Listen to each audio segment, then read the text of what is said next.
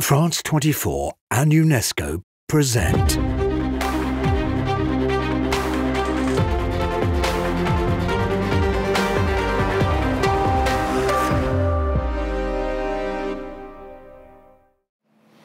Welcome to what must be one of the most beautiful ancient sites on the planet. We're here on Carthage in Tunisia, a site that began its history almost 3,000 years ago. It was the centre of a huge empire that stretched right across the Mediterranean. In fact, it was destroyed and then it was rebuilt by the Romans. Well, thanks to the protections that have been given to this site, much of it remains intact. The baths are still here, the theatre, and indeed the forum as well. Well, we're here today to bring you this very special programme on the north coast of Africa in association with UNESCO. And first of all, we're going to find out a little bit more about Carthage, and I'm joined by my first guest on the programme, Nazza from the National Heritage Institute in Tunis. Thanks very much for being with us, Nazarine. First of all, just tell us a bit more about Carthage itself. I mean, why is it so important site? You know, Carthage is at the list of World Heritage since 1979. This is, of course, thanks to the opulence of its sites and monuments. And in reality, it occupies a very strategic situation. It's on the crossroad of the two basins of Mediterranean, and it occupies the bottom of the peninsula of the Gulf of Tunis. And we're coming to this amazing villa site here. There's some specific things that you really want to talk about, including the mosaics. In reality, we are on the well-preserved Roman house of Carthage. We call it the House of Avery, La Villa de la Volière. It's named after the mosaic of its peristyle. We have a nice catalogue of birds. That is why we have Avery House. In reality, it's not the unique mosaic that we have. We have another one, which is so big, composed about 190 squares. We have small panel of mosaic showing horses, and also we have scene of mythology. For example, we have the representation of Sappho, and small also panel with different types of marble.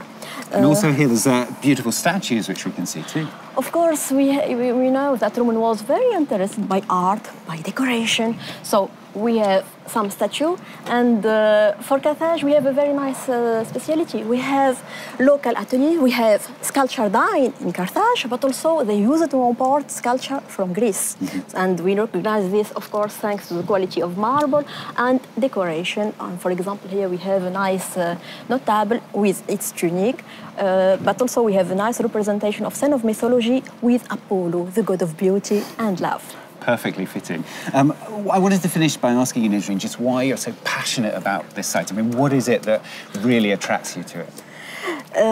Carthage is so interesting, you know, and we believe that we have to preserve it because we consider that it belongs to the future generation. For example, you know, in our constitution, on the Article 42, we have at the end that the state preserve the heritage, the patrimony to the future generation. Okay. Perfect. Thanks very much for being with us on the programme today. Nazarine Nazza from the National Heritage Institute in Tunis. Thanks very much. Thank you. Well, we're going to show you a little bit more of the site now. We're going to meet some of my guests in just a moment.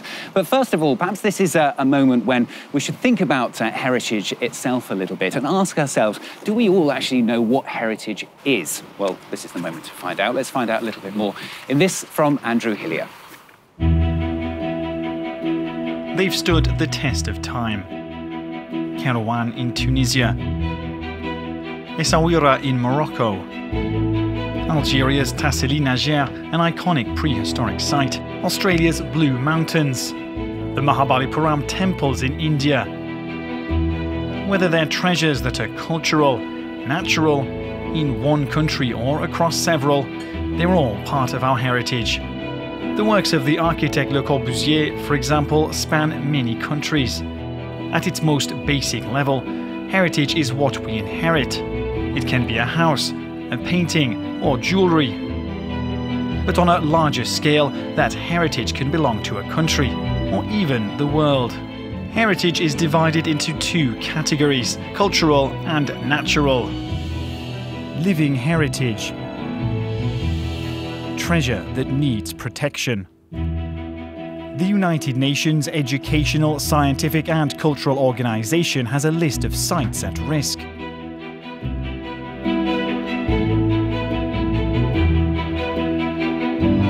But all is not lost. What has been damaged can still be repaired.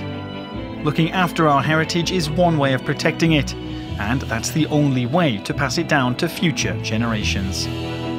So there you go, that's what heritage is. But let's find out a little bit more. We're going to talk to my guests who are joining us here on the programme. And with us is Karim Handili. He's Head of Culture at UNESCO's Regional Office for the Maghreb. Also Leila Ben Gassem, she's a consultant and founder of Blue Fish, which is an organisation which designs and implements projects that target heritage preservation and cultural diversity. And Ednan El Ghali is an architect who's worked for several UN agencies and international organisations in the fields of development and cultural heritage. Thanks to all of you for coming in talking to us today. Karim, I want to start with you. We saw that film just a few moments ago which showed us exactly what heritage is. I mean, what do you think it is and what is so important about it? Well, I mean, this film shows something absolutely amazing, which is the diversity of heritage in the world. I mean, we are about to celebrate next year the 50th anniversary of the World Heritage Convention, and what's very important is that beyond the safeguarding of these iconic sites, the convention has become with time an incredible tool for the safeguarding of heritage beyond the World Heritage List, actually. And the recognition of this diversity is absolutely essential to preserve those testimonies from the past. I mean, we saw examples like the works of Le Corbusier, which is an incredible contribution to modern heritage. So even the categories of heritage we are dealing with today are really new, and it brings also a lot of support to this work we're trying to do for this diversity. And this is very important for this shared heritage. And I think this notion of shared heritage, not only belonging to one country or to one region, to the world, and this shared responsibility is something that we think is important to highlight. And Leila, we were talking before we came on air, I mean, you're a businesswoman and you see as well the way that business can kind of help and be involved in that process even. Yeah, I think we underestimate the potential of our heritage and culture to create opportunities. I think it could be an important tool that local governments should consider in their territorial marketing, and I think that's the best way to preserve it, by communities appropriating their heritage and repurposing it for their reality. And I think heritage needs to be, I think it's priceless to have this important heritage that we have inherited, but also heritage is dynamic. It needs to be readapted, it needs to be repurposed, and youth needs to be part of it to give it new meaning. Yeah, we're going to see a film about that a little bit later on. I mean, Adam, would you agree with that? Heritage is dynamic. I mean, it might not sound like a natural phrase, but it's a nice way of putting it, isn't it?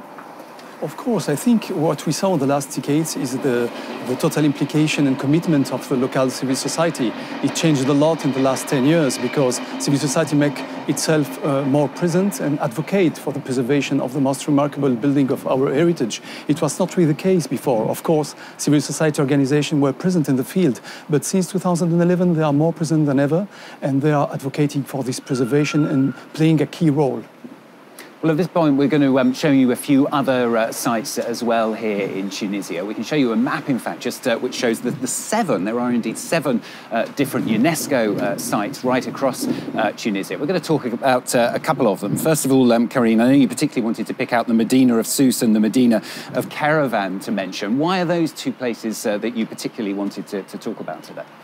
Well, they are very important because they are testimonies to the evolution of human occupation in this land, I mean, in history. Also because of their role as, at some point, in terms of connecting this land with surrounding territories and beyond also the Mediterranean Sea. So this is very important because we can, through these sites, understand the way people inhabited this land at that time, and then the evolution since then. And also, it gives a lot of information on other aspects, like the architectural practices, what kind of techniques, what kind of materials were used. And also, and this is very important, I guess, to highlight concerning urban heritage, is that there is a complexity of this living heritage, and also taking into account the fact that you have the intangible heritage that is absolutely essential. And you cannot separate, and this is something important, we have to highlight. We call it, in our jargon, the synergies between the conventions linked to UNESCO, which is to take into account the fact that heritage has many aspects and that the interaction between them is important. And final word, and I would like also to take this opportunity to say that this year we are celebrating the 10th anniversary of a very important normative instrument, that is the recommendation on the historic urban landscape. This recommendation brings a new way of looking at the territory, dealing with urban development. We are on a site here that is also facing the pressure of urban development. So it is the case of Medinas like Sousse and Kairouan, but others in the country and beyond. And this is important because this new way of looking at the territory, considering interaction between all those components, economy, social issues, etc., gives more tools in order to safeguard in a sustainable way that heritage. And Leila, do you agree with that? I mean, bringing in lots of different organisations and lots of different groups of people together is the way to kind of develop and ensure that heritage thrives? Yes, for sure. Especially when we talk about Medinas, it's really they face tremendous urban challenge.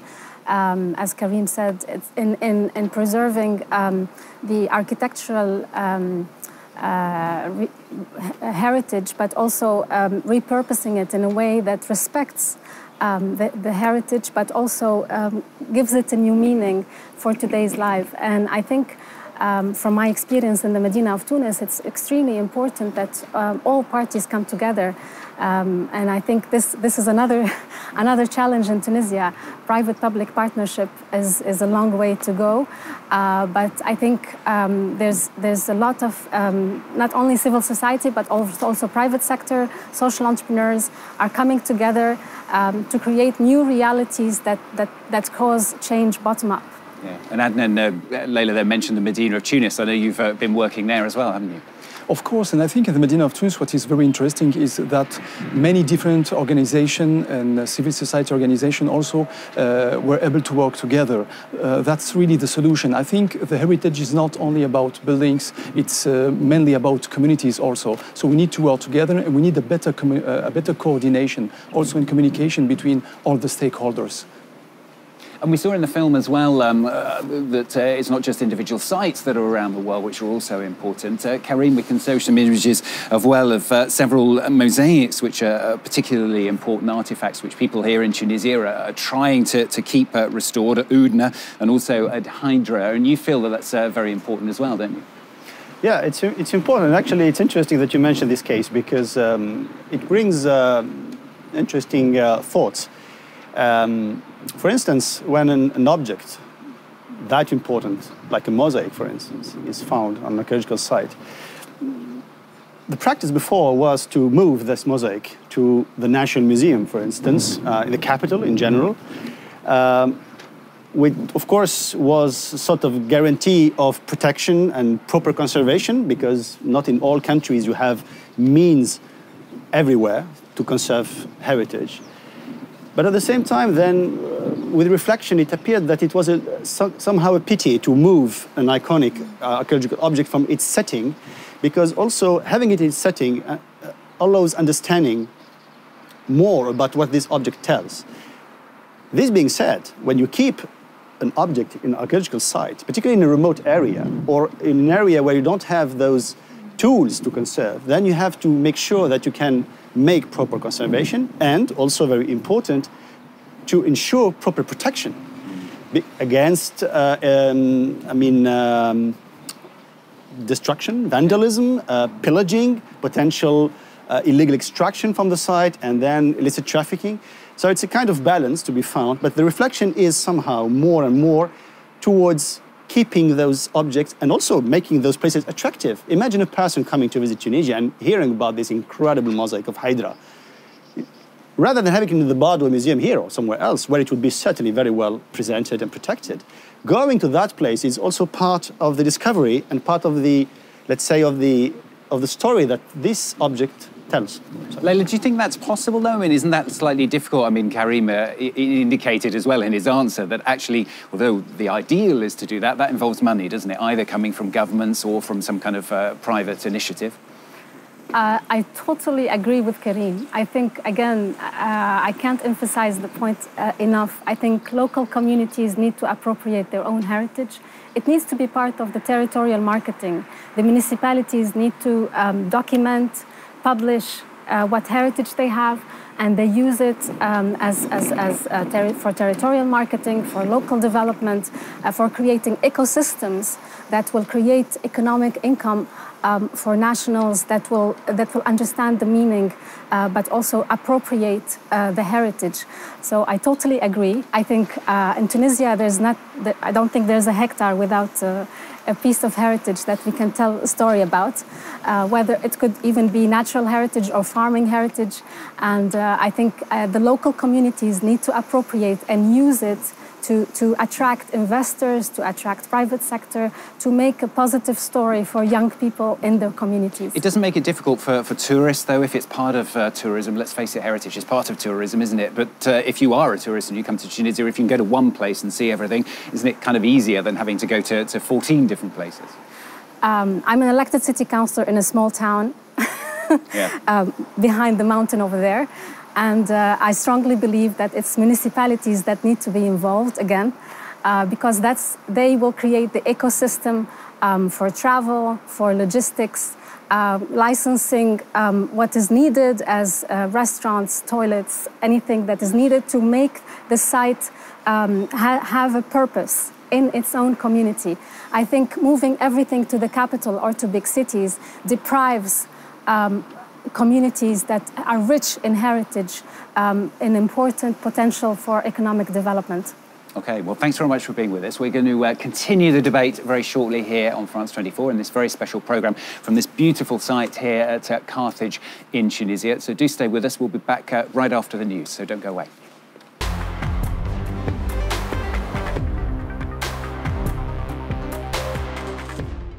France 24 and UNESCO present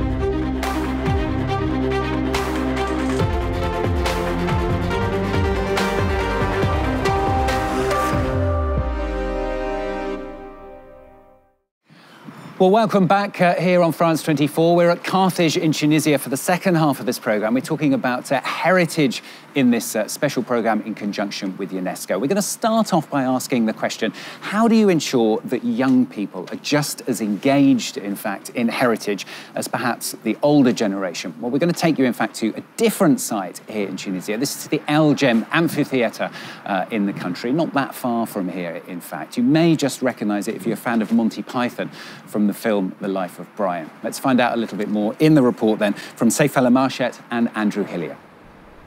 These school children are about to come face to face with a towering testament to Tunisia's stunning Roman past. Up until now, they've known nothing of its importance. The El Jem Amphitheatre has been listed as a UNESCO World Heritage Site since 1979, but the visitors mostly come from abroad. Faisal, on a visit with his own nieces and nephew, hopes to show them why it's worth seeing. يعني اليوم اكتشفت اللي ثم شكون في عائلتي ولاد اخواتي بالتحديد ما يعرفوش معلم في حجم كوليزي الجم وقيمة كوليزي الجم. هك علاش قلت من الضروري نعملوا زيارة ونرافقهم فيها ونعرفهم بأهمية الكوليزي هذاي والدور اللي كان يلعبوا. ما تتصورش قداش فخورة ليالي ننتمي للحضارة هذه، وبعد ما زرت المسرح العظيم متاع الجم فرحانة على الآخر لأني زرته.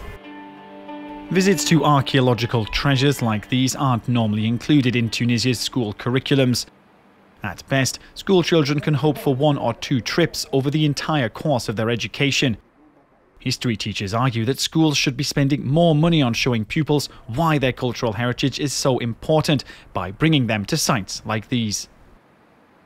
ما ينقصنا فعليا هو زيارات في إطار دروس بيداغوجية ميدانية لربط الصلة المباشرة مع المواقع الأثرية بالنسبة للنشأة. Back in its heyday, the El Jem Amphitheatre towered 35 metres high over 3 levels, with enough space for 30,000 spectators to watch the gladiators in bloody combat below. It's one of Tunisia's most visited sites, but even though most Tunisians know it by name, many don't know where it is. المسرح الروماني بالجم هو ثاني أكبر مسرح موجود في الدولة الرومانية. هنا نلاحظوا نسبة الزوار ونسبة الإقبال الزائر من الخارج أكثر من الزائر التونسي، اللي يوصل 3% الزائر التونسي لهذا المعلم. With financial support from the US Embassy, the amphitheatre is now undergoing renovation works that should give the monument the facelift it needs to ensure Tunisia's heritage stands tall well into the future. Well, let's take then more with my guests on the programme about the issues raised in that report. With me is Karim Hendili from Head of Culture at UNESCO's Regional Office for the Maghreb. Leila Ben Gassem is a consultant and founder of Bluefish, an organisation that designs and implements projects that target heritage preservation and cultural diversity. And Adnan El Ghali is an architect who's worked for several UN agencies and international organisations in the fields of development and cultural heritage. Thanks for being with us once again.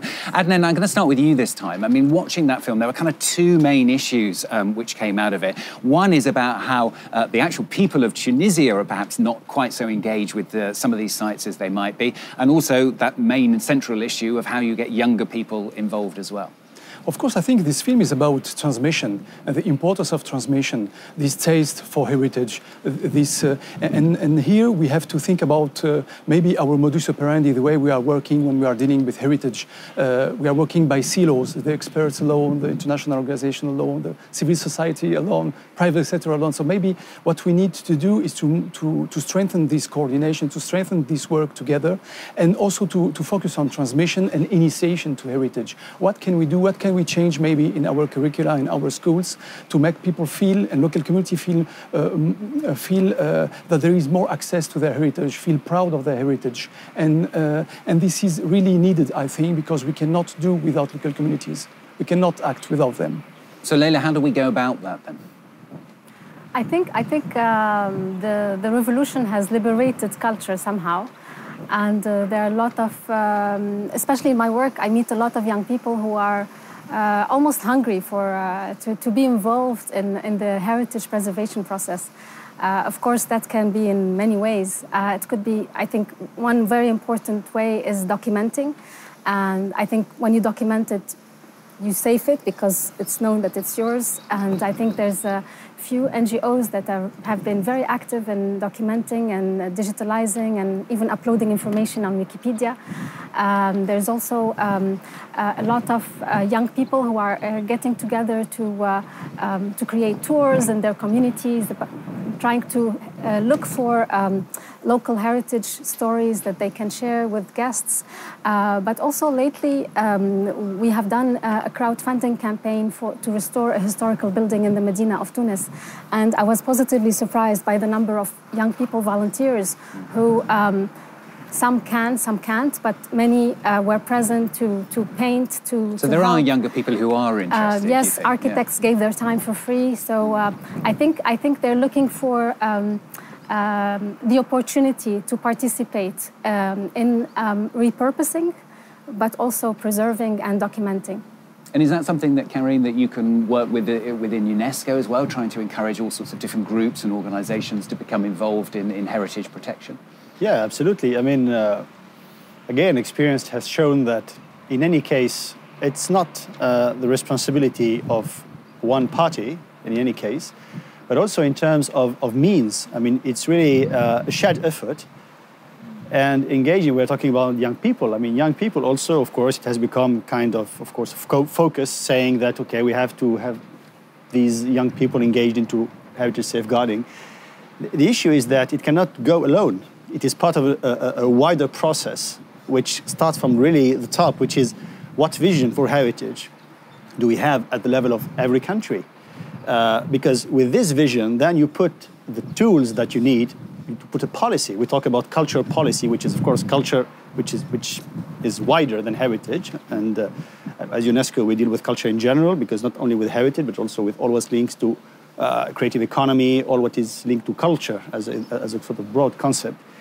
And so having young people, they have to be part of the process. So at some point, they have very, very good will, they have energy, but you need others as well. And also, from the institutional point of view, it cannot be responsibility only of the national authority or institution.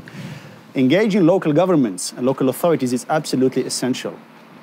And finally, which is very important, even at the level of every country, it is not only the institution in charge of culture and heritage that has a responsibility to work on the safeguarding of heritage.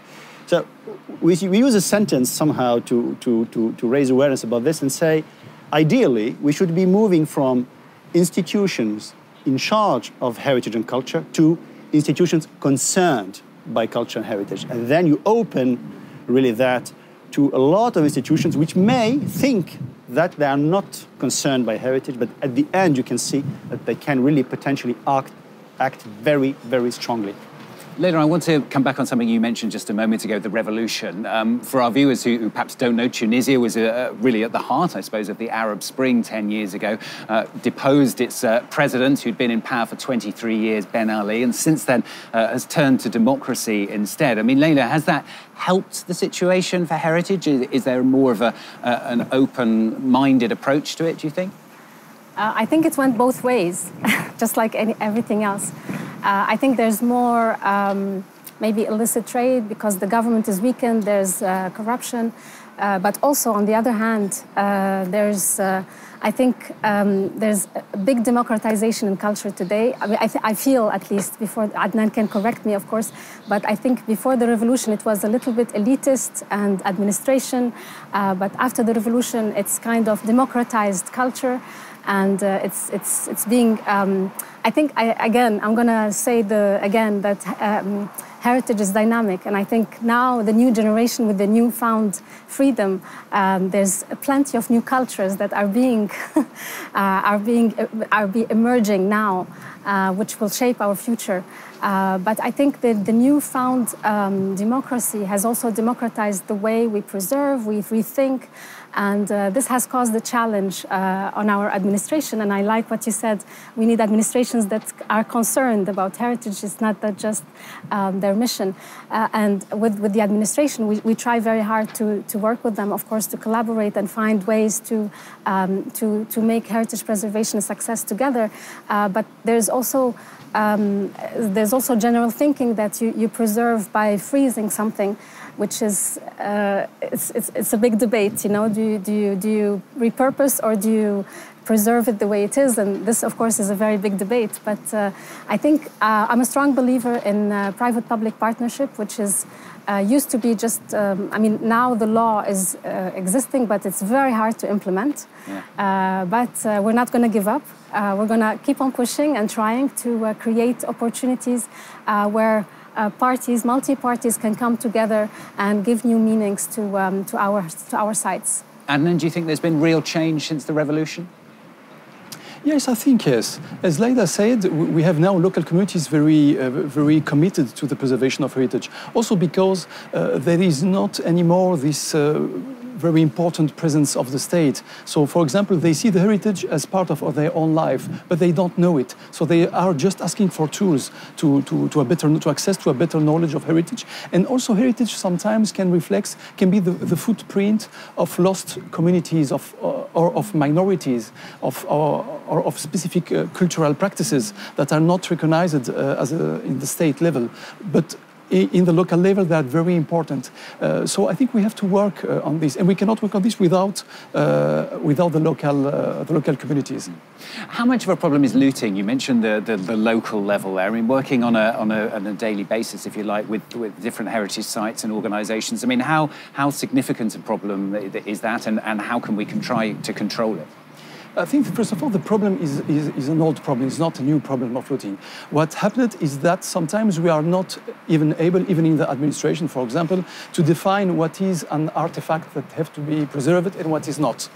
So it's very difficult. Here we are suffering from the lack of laws, from the lack of regulation. And here we need, for example, a specific expertise that we don't have really locally and we can ask for. And here, for example, the question of looting is linked to the privileged relation we have with international organization, and we have to seek help and to seek support to be able to define that. And of course, looting is a threat to our sites, but we have also to define the tools to be able to handle this and to solve this problem.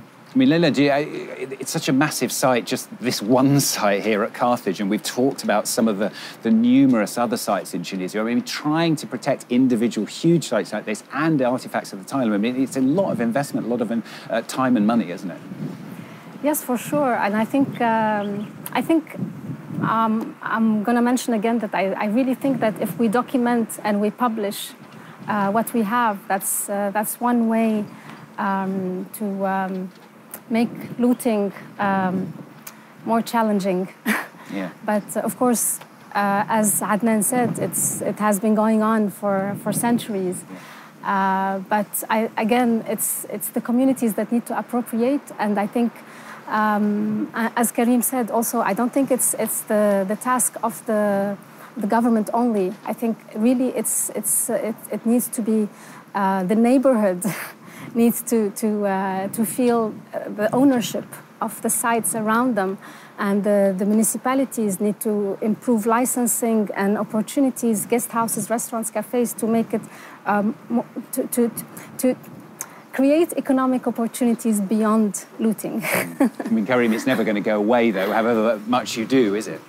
Yeah, I mean, looting is a real issue. I mean, it's very lucrative.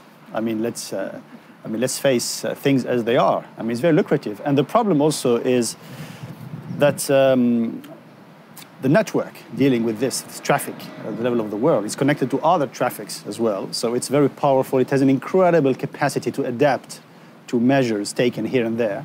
That's why, I mean, the basis is cooperation between the countries. We generally consider the 1970 Convention as sort of a net in which you shouldn't have any breach. Otherwise, it's there that everybody will go to move objects and to export them illicitly, etc.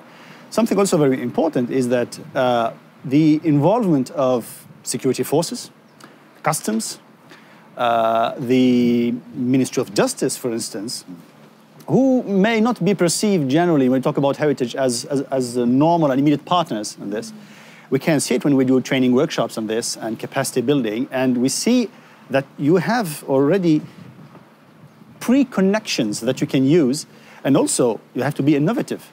For instance, you have laws and regulations in terms of customs, for instance. They can be used, they can be reinforced with the aspect of heritage, but sometimes in some countries, you have already in those laws provisions that allows you really to ensure a quite good protection on this. I want to finish the programme by asking you two, who are actually from here in Tunisia. I mean, it's all very well to talk about this, isn't it? I mean, luckily we're here, we're doing this programme, we're all talking about it, we're all hopeful that it'll bring real change. But how do you ensure that actually these words turn into actions? Leila?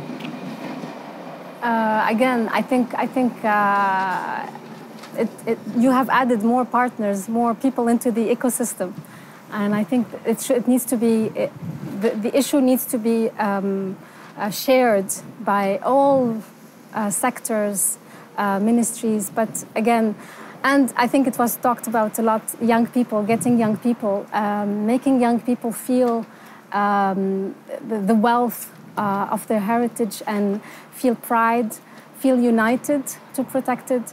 Again, Karim made it sound with the important supply chains worldwide. I think this will be a challenge, yes. Adnan, do you agree with that? Yes, I totally agree. And I can say what we need, we have living communities that are changing, and we need a living heritage for living communities. And here we are really to break this way of acting by silos and to be able to work together. But it will go also with an implementation of new regulation and reinforcing, as said Karim, the existing regulations that are not sufficient anymore.